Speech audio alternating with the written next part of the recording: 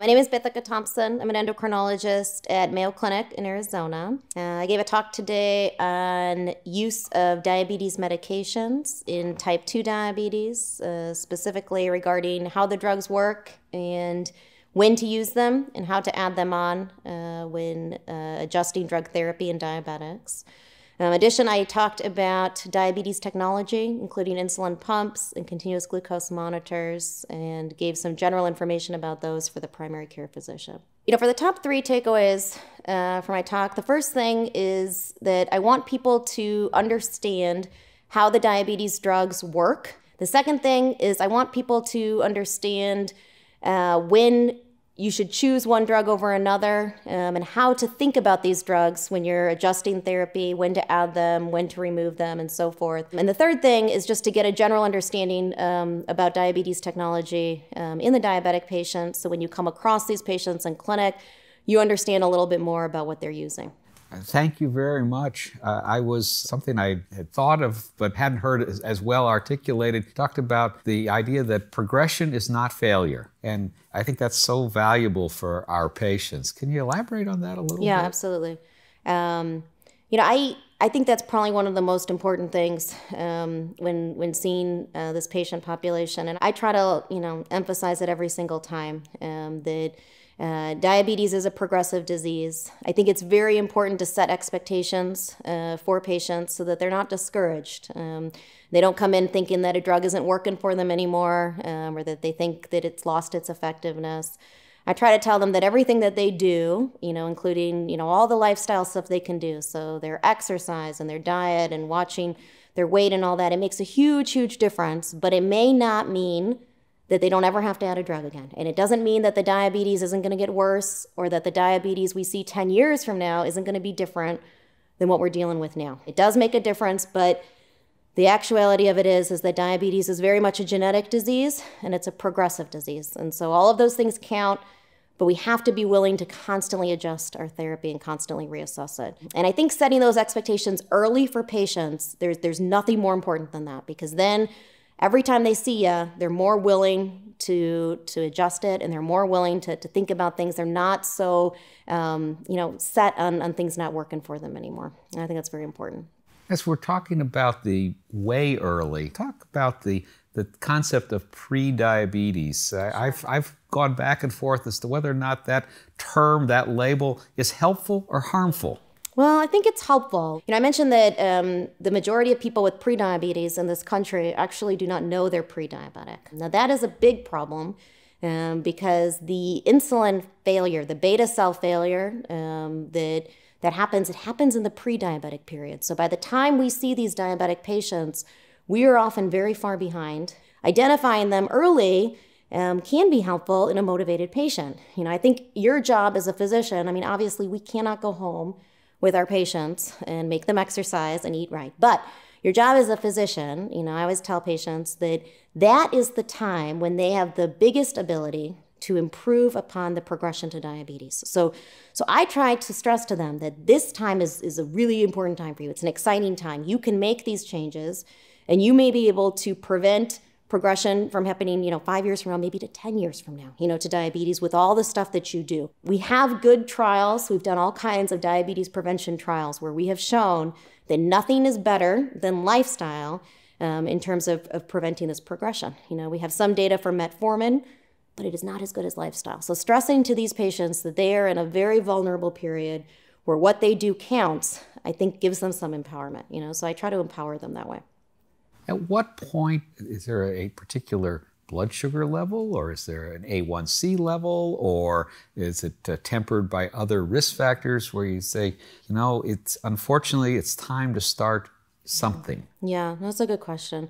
I think, it depends on the individual patient, and particularly the motivation of that patient. So if you have a patient who, is still in a technically well-controlled diabetic range, but is really, really motivated and really, really wants to try to improve upon their lifestyle, and they're actually doing that, then I think that's fine, to kind of watch them. But I like to ask people, tell me the truth, I know that you want to do these things, but are you going to do them? Are you going to go home and actually do these things consistently? And if you ask them that, most people will say, doc, I want to, but no. I mean, I know that 2 weeks from now, I probably won't be going to the gym every day, and I probably won't be. So in those patients, then I say, well, I'd rather we do something about it than put you at risk for increased cardiovascular disease just because you don't want to take a medicine. That's not in your benefit. So then they're usually pretty, reasonable, and you can start something, like metformin or something like that. I think all of us in primary care are comfortable with metformin, sulfonylureas, perhaps sitagliptin, but beyond that, how can we do better and better utilize your expertise? Yeah. No, I think that that is, that's true. Those drugs are the most commonly ones used. And then when it gets down to, using the GLP-1 agonists like Victoza or Byetta or the SGLT2 inhibitors like Jardiance and Invokana, we see a lot less use. And it's too bad because those are the drugs that really have some great outcome data associated with them. And so it would be nice to see more use of those. Honestly, I think that you got to just start using them. I hate to say that, but I mean, we have all of these guidelines out there. I really strongly urge everyone to look at the American Diabetes Association guidelines. There is an abridged edition for the primary care doctor. Look at that. Look at the slide deck. It's like 10 slides for the American Association of Clinical Endocrinology and their tables. It tells you what to do. If you haven't done it before, it might make you nervous, but once you do it and you see good results, it will become second nature. I can say that these drugs, they're not new anymore. They've been around for a long time, and we should be using them, and they probably are underutilized. What sorts of questions or referrals would be most appropriate from me to you? Yeah. Well, I think as an endocrinologist, almost, all type 1 diabetics should be seeing an endocrinologist. Type 2 diabetics that are particularly complicated or starting on insulin, that can be a big jump. And so that would be an appropriate referral, for an endocrinologist. Type 2 diabetics that are on multiple drugs but well controlled, probably I don't need to see, It's always reasonable, if you have any kind of questions about starting a new drug, you could always have someone, come and see an endocrinologist and we could get them started on a drug, but then usually they can go back and follow with their primary care doctor. Before we start insulin, oftentimes we have type 2 diabetics testing their blood sugar, and there's mixed advice on that and how effective that is. Sure. What are your thoughts? Testing the blood sugar is particularly important, as you mentioned, for when you're on insulin, and it's important in that case because it is giving us information how to make adjustments in medical therapy. But testing your sugars before you start on insulin is also very important, and it's very important for me as the doctor because it gives me important information when I'm trying to choose what I want to put you on to get you to goal. So for example, I like when patients come in to see me in clinic and their sugars are too high. I know that, based on their A1C. But if I have a patient who comes in and says, my morning numbers are 200s, and their A1C is 9, well, that tells me, their morning numbers are too high. Maybe I can get this down with just a background insulin. I know they're waking up too high. So instead of making a guess as to what I could do next, it gives me information, So I like that, because then I can say, let's put you on Lantus, or let's put you on something, let's get those morning numbers down. And we may find that's all they need, to get them to goal. And so it gives us a way to choose our therapy wisely. And that's really the emphasis of my talk, is that the more you know about these drugs and how they work, the better you are going to be at picking the right drug for the patient to fix the problem that they have. And that's very important because it's a very different situation than a patient who has great morning numbers, but their A1C is 9, okay? Because then putting them on a background insulin is probably not going to get me much bang for my buck. I need to pick a medicine that's really going to hit those daytime numbers hard because that's where they're high. And that medicine could be multiple things. It could be a daytime insulin. It could be adding metformin in someone who hasn't done it, a GLP-1 agonist, an SGLT2 inhibitor, a lot of different things, a sulfonylurea with meals, a lot of different options based on their risk and where you want their A1C to go. So it sounds like I should get more comfortable doing it, and I should enlist your expertise to give advice and kind of give me some guidance to get started. I think that's very reasonable. Yeah. I think that getting started with drugs you're not familiar with is, is very helpful. But then ultimately, once patients are well controlled, they usually do pretty well for a while. But it is important to tell them that this may change, and then we just reassess it. We find something else that we may have to add. Moving on to the technology, you see a lot of patients where I think that they might benefit from more effective glucose monitoring, more effective insulin administration, and they often are resistant to taking that step as well. Any thoughts, things I might say or do to help facilitate that? Sure. No, I think that, oftentimes patients are resistant to trying these things. The one thing I tell people is that this is not a permanent thing, so try it. You might like seeing all your numbers. You may not know how nice it is to see all your numbers, and then the minute you do, you're not going to want to live without that, So I always tell people, just try it, and I'll tell you the majority of the people who try it, they end up loving it. And every once in a while someone doesn't like it, and it's not a big deal because they take it off, so it's not a big deal. The only thing that you can gain from it is potential improvement in your glycemic control and better knowledge from which to make decisions. I try to tell people every time I see them, especially patients on insulin, that you are making a lot of blind decisions if you do not have this information in front of you, So people don't really like the idea when it's posed that way of thinking, I'm making a lot of blind decisions. You know what I mean? No one really likes thinking they're making decisions without, any kind of data. Once they have it, most people really, really like using it, And I tell people too that it's not something, for instance, like a continuous glucose monitor that's on your phone.